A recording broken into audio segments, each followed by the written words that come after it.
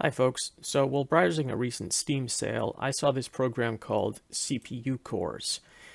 It promises to basically increase your frames per second in games by optimizing various Windows processes and so forth and shuffling around program priorities.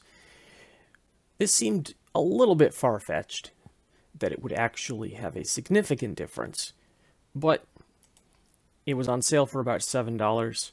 Steam has a refund policy, so I decided to check it out. In doing a little bit of reading before I hit the checkout button, apparently there's some internet drama about this a little bit. You know, people for and against. I don't have a dog in that fight. I just, stumbled upon this, like I said, and was curious to see if it would give me a few more FPS in Arma 3. So that's what I've been testing it on. I figured this would be a good, well, this is actually something I wanted to work because Arma 3 is notoriously resource hungry, and it would be nice if I could get another even 5 or 10 FPS. That would be great.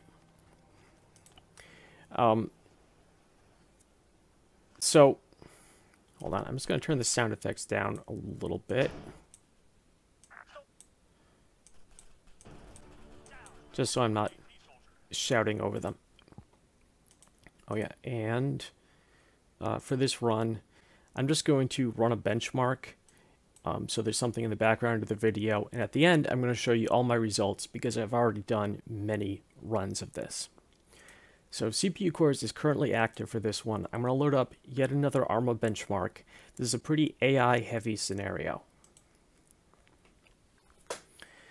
Currently, as you may have just noticed, I set my video preferences to auto-detect, and when the benchmark starts, I'm going to hit a shortcut key in the benchmark to set it further specifically to the standard settings for this benchmark. There, it's done. So anyway, I don't really have a stake in any of those fights. I was just a guy who wondered if this would work and thought it would be pretty cool if it did. Arma 3 is probably also a fairly good thing to test it on this system because it's CPU bottlenecked on my machine. I'm running an AMD FX 8350, currently overclocked to 4.9 gigahertz, 16 gigabytes of DDR3 RAM. I think it's currently overclocked to like 1900, somewhere around there.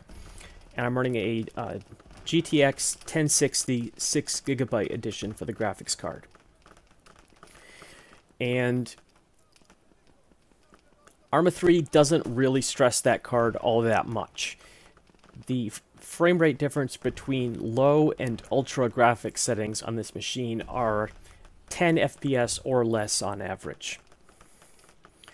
So it's really all about the CPU, because the thing with Arma is, one, it's an old engine which is basically single-threaded for most of its major important operations. And number two, Arma can have dozens of AI characters and players running around, and all the AIs making fairly complicated decisions. It's very CPU intensive.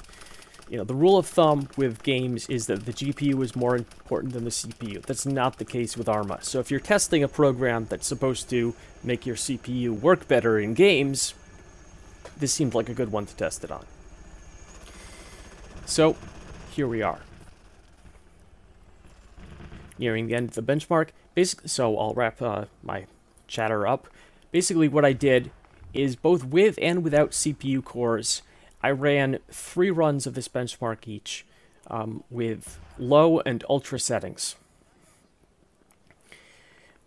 And then just one each with the auto-detect standard settings, just as kind of a sanity check, and right now so I'd have something to talk over. And at the end we can take a look at the averages. I probably should have actually grabbed a calculator before this and really totaled it up, but I think the data will be fairly clear for you to see. Coming up right on the end of the benchmark here, One last circle around the town, and the cast jet that goes overhead. Okay. So with CPU cores running on this last run, we got an average of 27.4. Looks like a low of about 19 FPS. That's pretty typical. Just gotta save this result. Auto detect standard. CPU cores. Alright. Auto detect standard without CPU cores, 27.3. And one thing I want to point out, the reason I ran so many of these tests is because this is a dynamic benchmark. It's got dozens of AI characters, which don't always make exactly the same decisions. You watch the benchmark from time to time, sometimes different ones are alive, they're in slightly different positions. Because, for one thing, that's what it's testing. It's testing the CPU's ability to run all those AI. But here, we look down at this. No CPU cores, Ultra, 22.8, 22.7, 23.3. No CPU cores, Low, 33.1, 32.3, 32.4. CPU cores, Ultra, 23.4, 23.4, 22.7. You know, like I said, I haven't gotten the calculator, but that looks like it's within about 1 FPS, which is basically the margin of error of this test. CPU cores low, 33.3, 31.8, 33.5. Compared to the other low, looking at 32.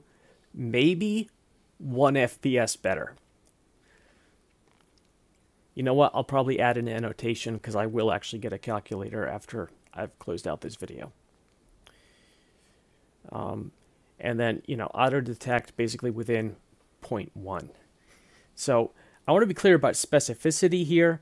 I think I can draw a conclusion about the effectiveness of CPU cores from this, but strictly speaking, this applies to my machine with the specs I listed, Arma 3 with and without CPU cores. If you have a different machine, if you're running a different game, you may have different results. But in what I think should have been a good test scenario for seeing if this program did anything, I'm not seeing anything significant. If it had been even a clear 5 FPS better, I would have said, all right, you know, it works, it did something for me. But with this, we're looking at, you know, maybe 1.5 FPS either way, it really looks like. So that's it, guys. I'm probably going to be refunding this right after I hit save on this video. So you guys take it easy. Hope you found this helpful.